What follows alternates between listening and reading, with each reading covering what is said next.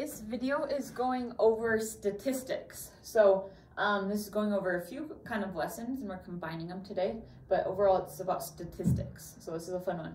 So I can find the mean, median, mode, and range of data. I can find the 5-number summary to create and interpret box plots. So we're gonna put some skills together. Make sure you have done the warm-up as a class. If you didn't do the warm-up as a class, watch the video and then do it then. So activity 1, finding the middle, okay? So there's different ways to find the middle, or different averages, and they're called median, mean, range, and mode, and those are the ones we'll focus on first. So it says, here is the dot plot showing the travel time in minutes of Elena's bus rides to school. So some of the times, 2 times it took her 6 minutes, 1 time it took her 7 minutes, 3 times it took her 8 minutes to get to school, and so on. 1 time it took her 12 minutes. So it says find the median. So make a note of what the median is. The median is the middle number. Okay, middle number when data is smallest to biggest. So make sure you write that down. The median is the middle number. Think like there's a median in the highway. It's the middle number once the data is arranged from smallest to biggest. Okay, so here are our data. Each of these dots represents a data point. So I have 2 6s. So I'm going to write it out. 2 6s. I have 1 7. I have 3 8s. Okay, I have 1 2 3 9s. I have 2 10s. And I have 1 12. Notice I only put the numbers that have dots on them. I don't put a 5 or 14, 13, or 11 because there's no dots on them, so I don't have any data on there. This is just a number line. So it's not the middle of our number line, but the middle of our data, okay? So the middle of our data, one way to find the middle is just to kind of cross out on each side until we find the middle number. And my middle number is 8, okay? So I'm gonna say my median equals 8, okay? If the median is between 2 numbers, so sometimes if there's an even number of numbers and it was between 2 numbers, like let's say it was between 8 to 9, like if I go back and forth and between, my middle is between 2 numbers, then what I do is I find out what number is between those numbers. So I can add those numbers up, 8 plus 9, and then divide it by 2, because that tells me what's in the middle. So 8 plus 9 is 17, and 17 divided by 2 would be 8.5 or 8.5. So it's the number right in between those numbers. So sometimes our median isn't any of our data points, but it's just showing the middle between the 2 numbers is that number.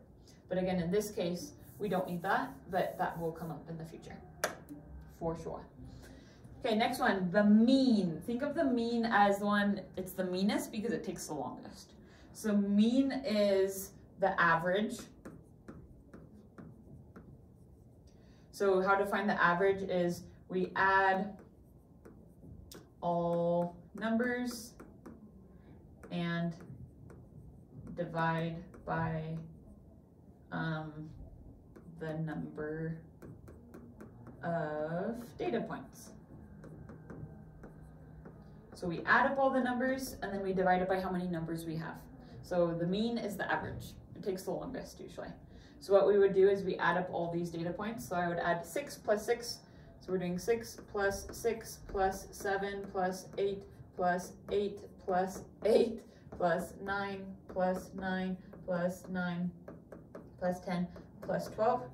You add all those up, and whatever that answer is, you divide it by how many numbers there are. So there are 1, 2, 3, 4, 5, 6, 7, 8, 9, 10, 11. So then I'm gonna divide it by 11. I'm gonna make sure I have 11 data points. 1, 2, 3, 4, 5, 6, 7, 8, 9, 10, 11, 12. Yikes, that means we messed up counting or we didn't put all the numbers we needed to. So I'm double checking my work. Ooh, I see right away where I messed up. So where I messed up is right here. And this is why we check. So there's 2 10s and I only wrote 1 10. So I wrote 10 and 10 and then my next number is 12. So that means my median must be wrong. So this is, oh, we're learning lessons as we go. So I'm going to redo my middle number because of that. So I'm going to do my middle number 1, 2, 3, 4, 5. So my middle number is between 8 and 9. So this is perfect. So to find out the number that's in between 8 and 9, we would add 8 plus 9 and divide it by 2. Or in other words, 8 plus 9 is 17. 17 divided by 2 is 8.5. Okay, or 8 and 1/2. So 8.5. So my median here, I'm going to just change it, is 8.5. And I'm going to pay attention when I check you guys' notes that you wasn't to that part. Okay, before I add them up, so I'm going to make sure I have another 10 here. And then a 12. Okay, so practice adding up all your data points, and then we're going to divide it by 12 because there's actually 12 numbers, or 12 dots. So you can use a calculator for this one, which is nice. So we're doing 6 plus 6 plus 7 plus 8 plus 8 plus 8 plus 9 plus 9 plus 10 plus 10 plus 12. And then I'm going to divide that. So I got 102, and I'm still dividing that by 12, which equals 8.5. So my mean is also 8.5. How weird is that? So my mean equals 8.5. And if you get a number that isn't close to these numbers, you're welcome to add them up again and divide by 12 just to make sure you didn't mess up a little something in your calculator as you're calculating. Okay, the range is, just think of the range as the difference. Okay, so to find the range, it's the maximum number, the max minus the minimum, meaning our biggest data point minus our smallest data point. So our biggest data point is 12. It's not 14 because there's no data on 14. So it's 12 minus our smallest data point. It's not 5, it's 6 because there's a dot on 6, there's not a dot on 5. So 12 minus 6. And 12 minus 6 is 6. So my range, 6 equals my range. Okay? So the range is nice and easy. Another one that's nice and easy is the mode. The mode is the one we see most often. So write that down, most often. So we look at our dot plot and we look at the ones that have like the biggest peak. So 8 has 3 data points and 9 has 3 data points. None of the other numbers have more than 3. So we're going to say both of those are the mode. So you can have more than one mode, but the ones that we see most often. So I would say 8 and 9 are my mode. Or are my modes, plural. So that's fun. We corrected our mistakes. And we have our notes written for that. So it was fun. Okay, now moving on. Box and whisker plots. So they're called box plots. I used to call them box and whisker plots because they look like a box with whiskers because they have 2 lines coming out. And so I'm going to show you how we create a box and whisker plot and what it tells us about different things. Box plots is a way to represent our data. Okay, so starting with activity 2. Okay, it says that here are the ages of the people at one party listed from least to greatest. So they already arranged it from least to greatest for us. So we're going to use this data to create a box plot. Okay. So, okay. So I'm going to scroll down to this part to create the box plot because the ones above are just helping you get there. So I'm gonna, without reading all the steps, you can read the steps if you would like, or you can just follow me because I'll show you the steps. So what I would do first is I'm gonna find the median, my middle number. Okay, so I'm gonna find the median, and what that will look like is going one at a time. So I'm gonna find what is my middle number. 1, 2, 3, 4, 5, 6, 7, 8, 9, So my middle number should be between 20 and 20. The easy thing, if it's between two of the same number, then it's still that number. So my median is 20. So I'm gonna label this, and if you could, you're gonna label this too, 20, okay? 20 is my middle number. I'm gonna put a box right there. And I'm gonna say this is called my quartile 2, Q2, Q2. Q2 means my middle number, okay? Quartile 2. I'll also label it quartile 2, quartile 2. Okay, so 20 is the important information that I'll need to create a box plot. Okay, now I'm gonna find the middle number of the first half of my data. So from 7 to 20 is 50% of my data. And then from this 20 to 42 is another 50% of my data. So the quartile 2, or the median, splits our data in half, okay? So now I'm gonna find the middle of the first half of my data, and this is gonna be called quartile 1, or the upper quartile, or the lower quartile, sorry. So I'm gonna find my middle number, 1, 2, 3, 4, 5, and so it's between 10 and 11.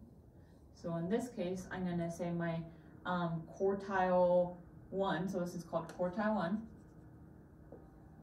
Quartile 1, it's also called the lower quartile because it's of the middle of my bottom half of my data, so lower quartile.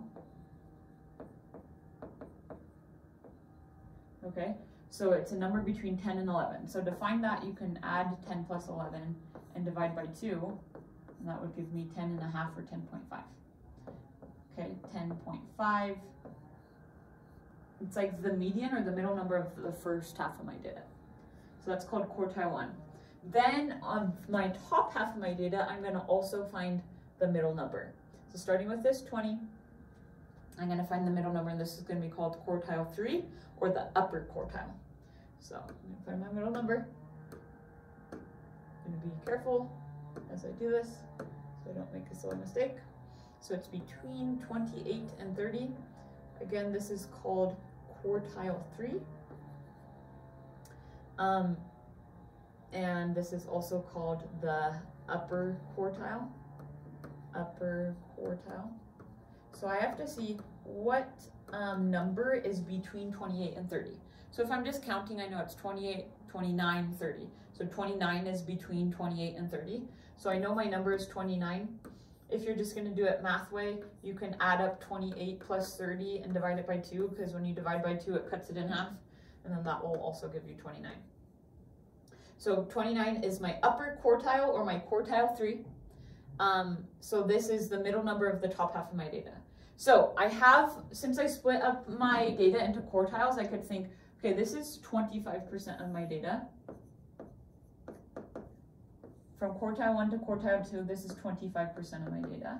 From quartile 2 to quartile 3, this is 25% of my data. And from quartile 3 to 42 is 25% of my data. Okay. Other numbers I'm going to label are 42. So 42 is called your maximum number. Okay. And then 7 is your minimum number, or your smallest number.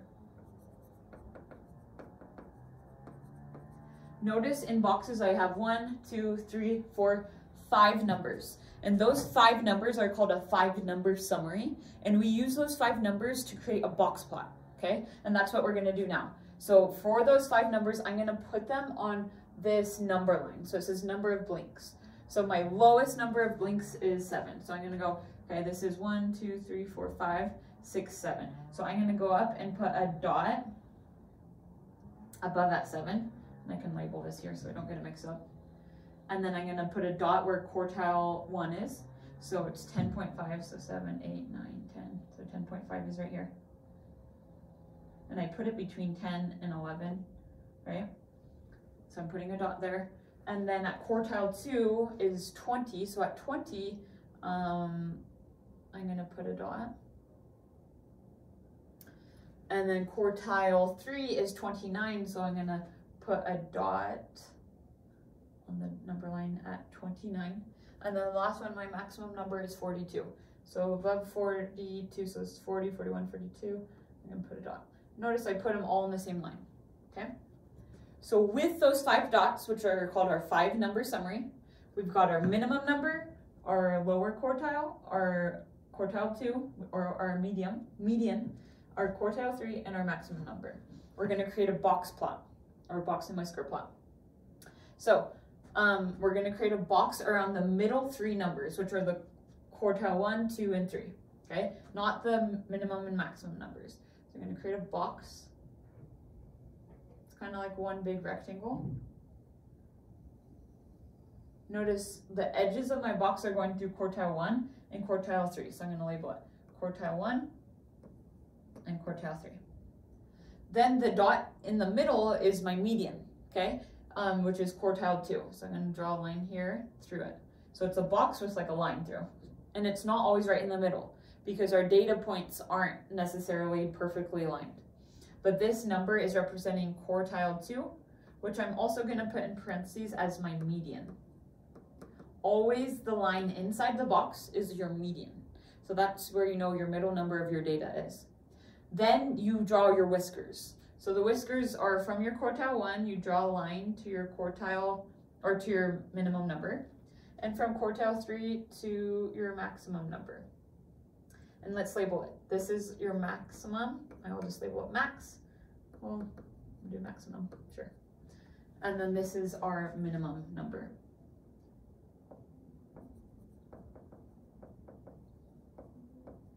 So that's what a box plot can tell us. It tells us our minimum, our quartile 1, quartile 2, 3, and our maximum. So we know our data is spread from 7 to 42 based on our box plot. We know the median of our data, or the middle of the data, is at 20. We know 25%, so this is the part I want you to label. So from your minimum to quartile 1, this is 25% of your data. From quartile 1 to quartile 2, this is another 25% of our data, because remember we split it into quarters. From quartile 2 to quartile 3 is 25% of our data, and from quartile 3 to the maximum is another 25% of our data. So notice inside the box is 50% of our data, okay, because 25% plus 25% is 50%. So that information can help you with all sorts of questions that talk about box plots. So this is kind of fun. And thank you for sticking it out. I know this is lots to take in. So let's move on. So box plots, we're just keeping in mind, sometimes they'll ask you questions about box plots, and since we know what each of the parts of the box mean, we can answer questions very quickly. So you can start on practice problems so you can practice some of these skills. Thank you for watching the video. You're champions. Here we go.